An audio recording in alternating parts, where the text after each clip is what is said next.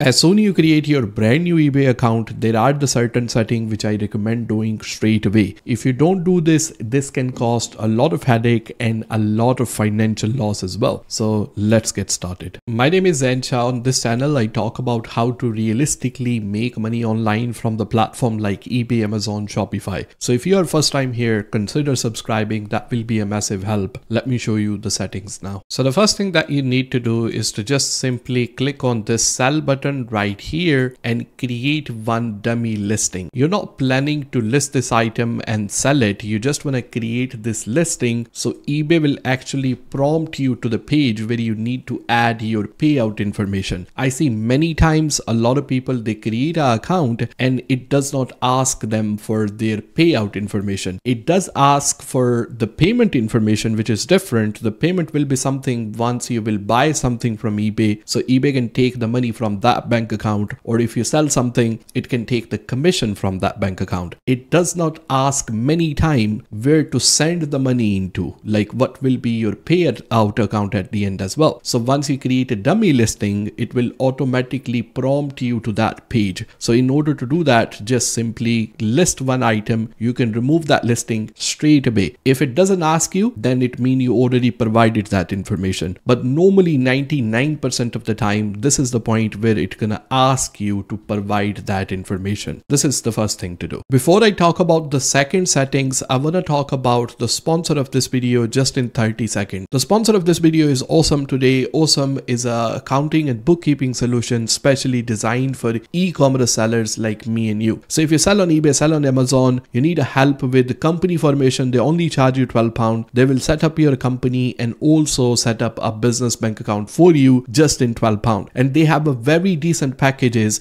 to do your tax return, to do your bookkeeping, so you don't have to worry about anything got to do with HMRC, accounting, all that kind of stuff as well. So I'm gonna put the link for them inside the description. Let's talk about the second part of this video. The second thing that you need to do is just to simply click on your name right here. So for me it says hello Zam, but obviously in your case it's gonna say your name. Just simply hover your mouse over this one, and then you will be able to find the option called account setting. Click on account setting because there are the certain settings that we need to do once we create our brand new eBay account. So I'm gonna click on that one and I'm gonna show you how to do those settings now. So once you are on this page right here, I want you to just simply click on selling preferences. So this one is going to be right here under the selling section. Sometimes you don't see that option. That's why I recommend creating a listing first, so it knows that you are trying to sell something, not just try to buy something. So just click on selling preferences right here, and then it will take you to this selling preferences right here. So the first thing that you want to do is you want to automate your feedback. So the option for that one is going to be right here. And what this will do, that as soon somebody buys something from you, it will give them automatically the feedback. So we're gonna click on edit right here,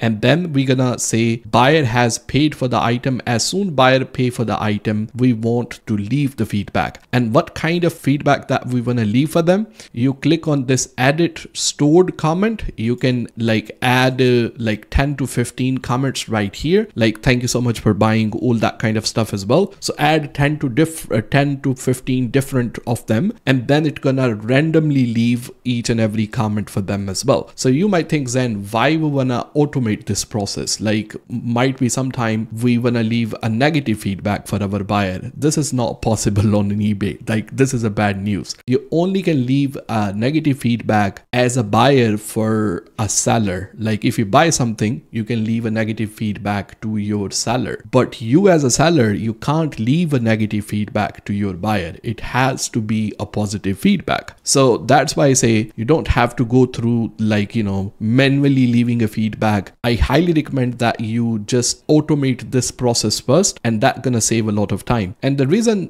the kind of messages which I have stored inside my eBay right here is thank you so much for buying. Please don't forget to leave us a feedback. So if you say a positive feedback, that will be against eBay terms and condition. You are not trying to like ask customer to leave a positive feedback, but you're just reminding them to leave you some kind of feedback. So just say thank you so much for buying. Please remember to leave us a feedback. This is the way they already got the feedback, like a positive feedback, and then also got the reminder at the same time that they need to leave a feedback as well. So this will like really help you to get a lot of feedback as well. The second option that you want to do is you need to automate your returns as well. So this will be very easy to do right here. Click on return preferences, click on edit right here. So what you can do, you can set a couple of automation. So let's say sometime if the item, let's say only worth £2, £3, it's not worth sending a label to the buyer which like cost you, it's gonna cost you maybe £4 or £5. So it will not be worth getting that item back. So you can just simply, let's say, okay, well, if the refund is less than £3, I don't mind, it's just refund it to the customer, and you can choose the option right here, like what sort of option they will select to return this one. And then obviously you can automatically approve the return as well. So this is, I don't know why eBay even have these options. Like if you don't approve the return, like by law, the buyer can return the item anyway within 30 days. So even the reason I do this, because let's say if the item worth only £3, £4, £5, I don't want to be just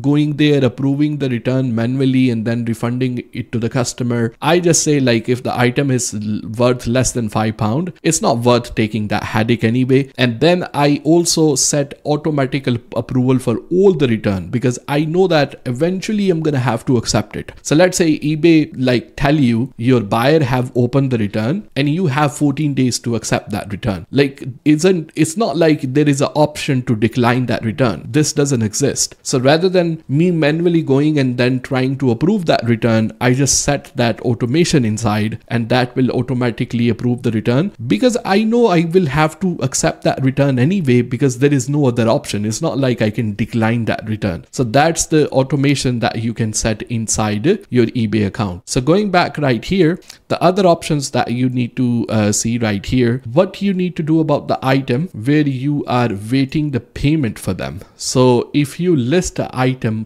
on auction, let's say your auction was running for 7 days, right?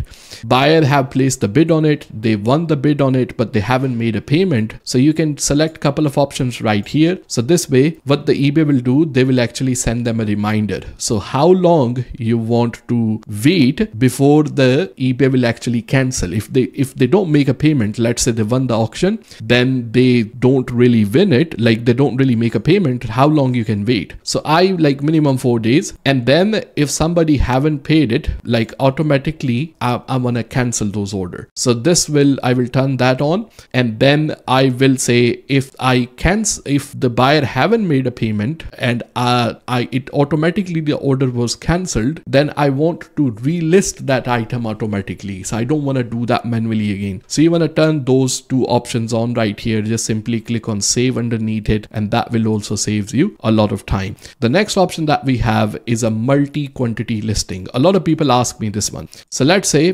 this option, both of them has to be turned on. Like this will save you a lot of time, a lot of headache. So this one right here, this one listing stays active once the item goes out of stock. This one, let's say I have this water bottle right here and I list like one of them. As soon as this one will be sold, then the item listing will be ended. I don't want to do that, because then I will lose that old selling history. Like normally it works as a social proof. So what I want to do, like as soon this one will be sold, this one right here, I can go back inside my eBay Seller Central and I can just add the quantity again. So the listing will be live. So this way I won't lose the selling history. A lot of people, they just like, let's say list 5 of these items and then the item is sold, and then they have to like build the social proof and the history selling right from the start as well. So this one straight away you want to turn this on. Like this is the option, should be on by default.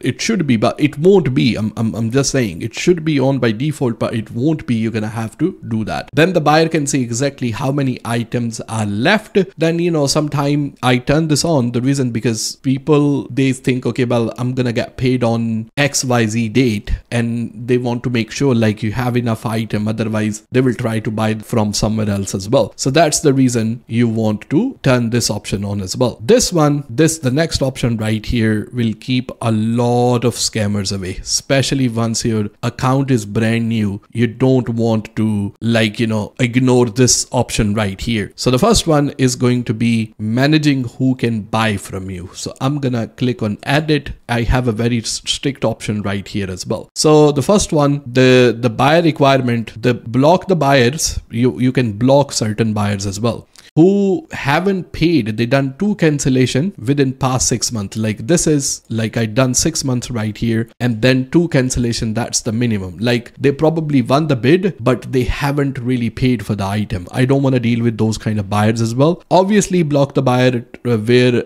I don't whose primary address I don't post into. So this one I check that on as well, and then block the buyer who are currently winning or have bought 5 of my item in last 10 days. The reason I do that, because like sometime what happened, like somebody is probably drop shipping from your store and they just do eBay to eBay drop shipping. And also at the same time, like once somebody wanna scam you, they might buy 10 and 15s of same item. I sell multiple quantity as well, and I sell mobile phone and accessories. Somebody going to buy a cable, like if they're consumer, they don't need more than 5 anyway. They don't need to buy more than 10 unless they have another plan as well. And then also what you can do, you can actually block the buyers like by username as well. So this one, I don't want to open this list right here because I have some buyers block right here, otherwise it's going to show their name. So you can add their username right here. So let's say somebody bought something from you and they claim they never received it, or they are just a buyer who just returned the item on a regular basis. You want to just put them in a buyer block list right here, and then you don't have to, they won't be able to see your store anymore. So you can put this one right here. And then if you block somebody, then you don't want to give them option to actually contact you as well. So I turn that on as well. And then what you want to do, let's say you have an existing listing and you don't want to affect them. You just want to apply this setting to future listing. You can turn that on, but I want to apply that setting to all of my listings right here. So I keep that off as well. So this one is going to keep a lot of scammers away, like especially this one, the buyer who have won the auction but they never paid you. These are the sort of people I don't want to deal with them anyway. So you want to turn that option. The next one, what you want to do, this option right here, this gonna saves you a lot of time for your accounting, bookkeeping, all that kind of stuff, calculating the profit, all of that things. So this one right here where it says receive an email with a detailed invoice as well, you want to turn this option on because you want to get all the detail of all the fee that you have paid, all the item that you have sold, all that kind of stuff as well. Now the next thing right here, this one will be only applied if you will be VAT registered as well. So you don't really need to really worry about it because a lot of new seller won't be VAT registered anyway. Now the business seller preferences, all that kind of stuff as well, I don't really mess a lot with them because as a new seller you won't be VAT registered anyway. And then it says the display the business seller information on the listing. You can't hide them anyway. If you're a business seller, then your list, your